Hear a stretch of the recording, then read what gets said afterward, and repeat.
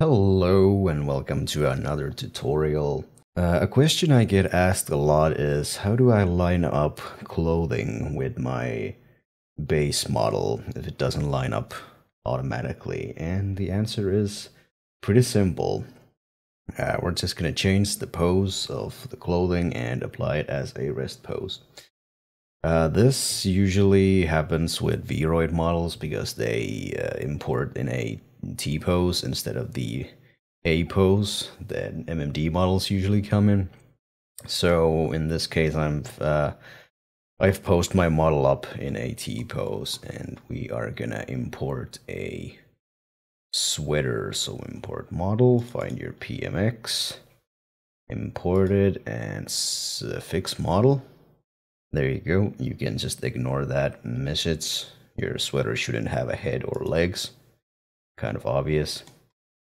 And now with your sweater fixed, you can just move it up so it roughly aligns with the rest. I usually use the neck and the shoulders as a guideline.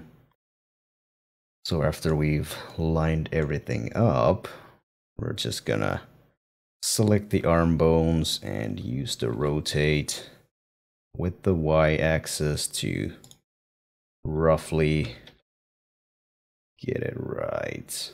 Something like that. Doesn't have to be perfect. Just so it looks roughly right. And then what we need to do is go to CATS plugin onto your model options and just click apply as wrist pose. And that's pretty much all you need to do. Now, I don't like merging armatures with other armatures, so what I do is fix the model again. So the mesh gets attached to the armature properly. There we go, and then I just delete the armature of the clothing. Now you should still have the armature of your base and just the mesh of your sweater. Now I can just merge the sweater with the body, like so. Fix it again, just in case. Pretty simple. And now if we go to pose mode, it should work. Now, in case it doesn't work, you need to separate by materials again. Find your sweater. And, well, actually, these are one mesh, so let me just merge them. And if the sweater doesn't move with the base, you need to go to modifier properties, the little wrench icon, and check that you have a armature modifier. This should always be on by default, or you should have one, your mesh. But just in case you don't, you can see that now the mesh doesn't move with the body. So to do that, we're gonna go back to the wrench, add modifier, and under the form you'll have an armature modifier. So just add that. And under object, you'll select your armature of your base. Have vertex groups on, and you don't even need to apply this. Just leave it there. Click on the arrow, set it and forget it.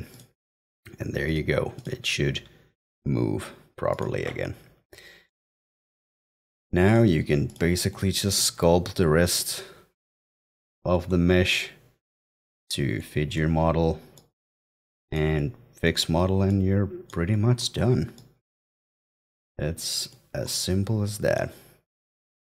This also works in reverse. So if your clothing doesn't have an armature, you can't pose it. You can just pose the base instead. So we're gonna go to pose mode, rotate and Y, and rotate the body to align with the clothing. Just like that. And then we're gonna apply as wrist pose. And there you go. Now you can merge the sweater with the body.